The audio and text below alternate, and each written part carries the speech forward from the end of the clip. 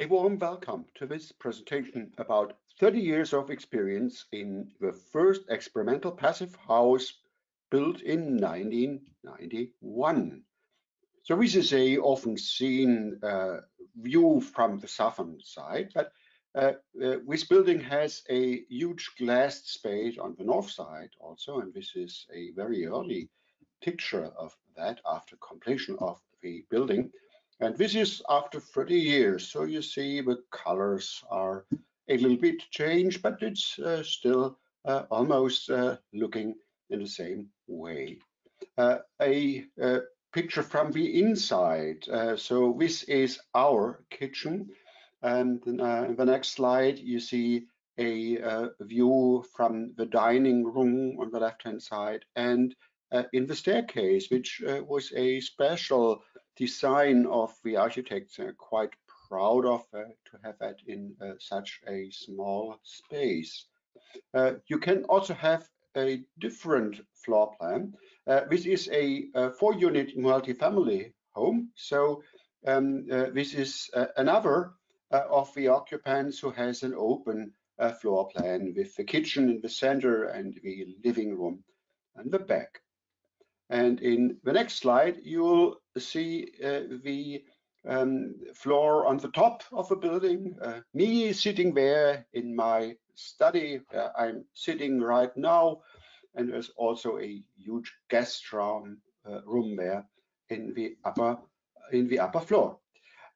Now, 30 years ago, it was looking quite a bit different. On the left-hand side, you see it's an ordinary masonry building built like it's often been done in Central Europe, and it was well insulated, to have good windows. And on the right-hand side, you see how it's looking right now. A lot of plants have been growing. We have vine on the southern facade. Well, after 25 years, it was time to have a look whether everything is working as intended still. And so we have been looking especially for those components which make up the better energy performance, like the insulation, which has to be, of course, free of thermal bridges and airtight, the passive house windows, and the heat recovery system.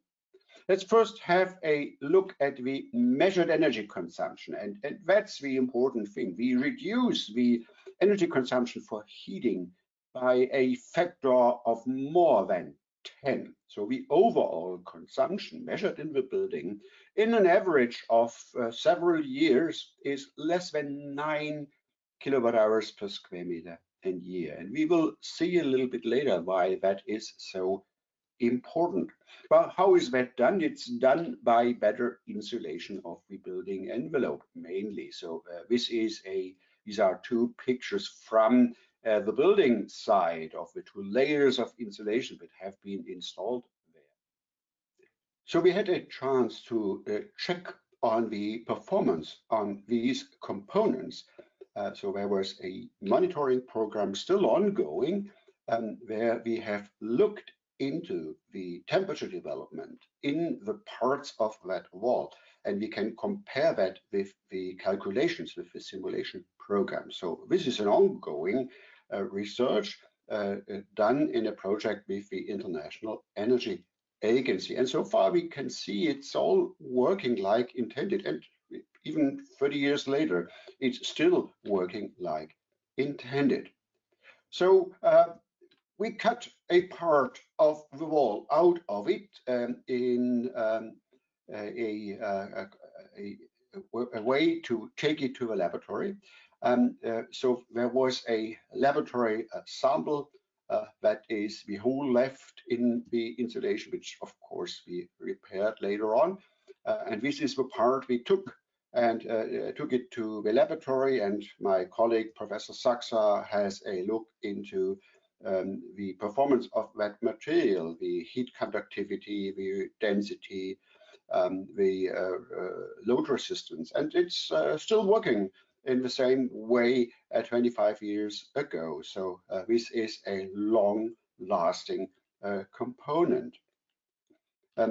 We also have an important element in the passive house. These are the improved glazings. The glazings are triple glazed, and so the question was whether after 25 years they still perform as intended. So we did some field measurement with a guarded heat flow meter to look for the U value of these glazings, which turned out to be in a range of 0.8 watts per square meter Kelvin, which is only a little bit higher than the values at the beginning of the period. Just to confirm that the thermal bridge reduction is still working, which is not coming with a surprise. You see in this thermal image, an infrared image from the eastern facade.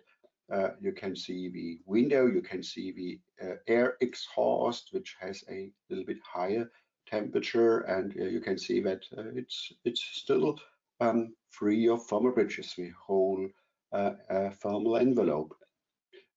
What had to be checked also is the air tightness. So you see here my colleague Sören Peber during a blower door test after 25 years, which showed that the air tightness of the building is still like it was in 1991 within the error bounds of the blower door measurement. It's a 0.2 air change per hour, quite airtight building.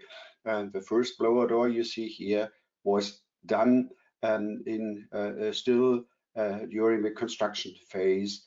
And it's quite nice to see these old pictures from the construction of the building right here. So still 0.2 air changes per hour. But well, of course, you need fresh air. So how do we provide fresh air in these passive houses? Well, it's fresh air by a supply air system, which has a very good filter inside. These filters, they filter nanoparticles, so also viruses and everything you see on the left-hand side, how all the dirt is kept in the filter, and we get really healthy air inside of the building. In order to not have a high energy loss, which is done with a heat exchanger. You see here a picture from early times in the building, the heat exchanger used there, also the ventilators used, and the system as it was installed in the passive house. And well, of course, it's important to check for the clean ducts. What you see here is on the back side of the air filter. You see on the left-hand side the air filter, and this is the first beginning part of a duct system, which is still really clean. 25 years, that's a nice birthday. So the building got a birthday present, and that was the installment of a photovoltaic system. So the photovoltaic system, another part of it is on the roof, can provide the electric energy needed to run the building. And this is successful. You see here that we have a lot of excess solar energy during the summer, so it's easy to do everything during the summer with the electricity provided by the photovoltaic systems. But you can also see, of course, this is different during winter time. In winter time, it's hard to even deliver the energy used for household appliances, which also save a lot of energy in our building, but it's hard to do that. So we need other sources during winter, like wind energy, which has to be provided by the grid, and of course also some energy storage. So that's the importance why we have to reduce the heating demand, because this is the red part, and the red part is of course concentrated during winter, in that time where you need the extra investment for extra storage, for extra renewable energy, which only has to be produced for this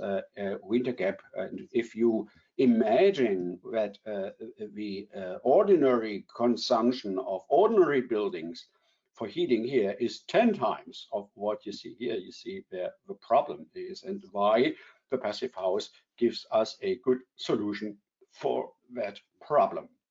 What we have seen in these 30 years of experience in the passive house in Darmstadt-Kranichstein is that we have a optimal comfort condition in the building, that we have healthy indoor air, and that we have reduced overall costs because we save a lot of energy in this building.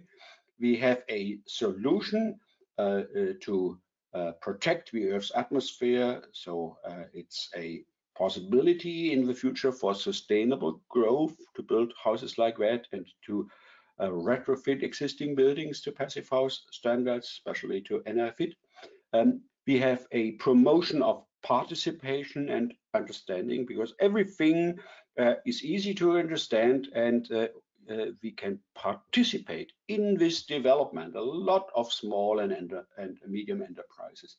And the building is resilient and has a long durability. So after 30 years of experience, we see that this solution is a solution which can be applied almost everywhere on planet Earth. And the experience is so far very encouraging. I want to thank you for your attention.